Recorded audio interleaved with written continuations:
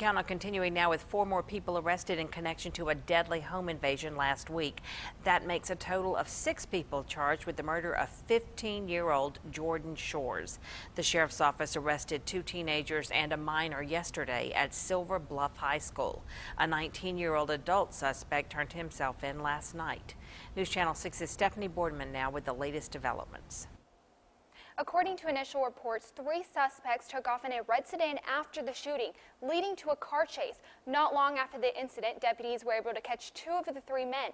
However, investigators have now determined there were actually 2 cars outside the home with 3 more suspects in the other vehicle.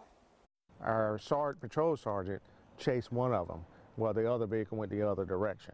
A second car seen at this home now puts Ronquavis Howard, Raihem McCorkle, and a juvenile in the center of a murder investigation, according to the Aiken County Sheriff's Office.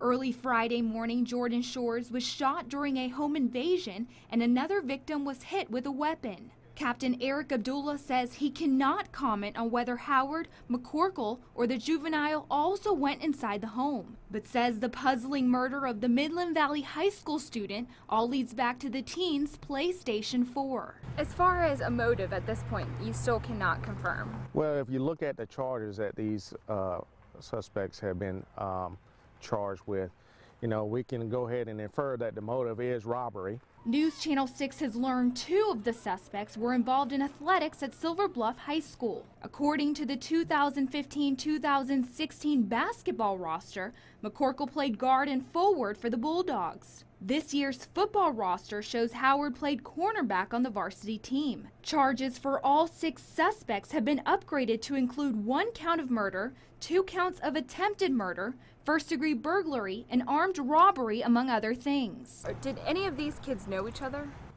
I can't go into the details of their relationship because I don't know exactly how their interaction occurred, so there's no way possible for me to be able to comment or speculate on that. The 15-year-old has a detention hearing tomorrow in Aiken County. A judge will decide whether to release him back to his parents or keep him in custody. The state is seeking continued detention. Dixon and Schultz will make a first appearance in court on January 6th. Prosecutors say a court date has not been set for the other 3 suspects. Jenny, back to you.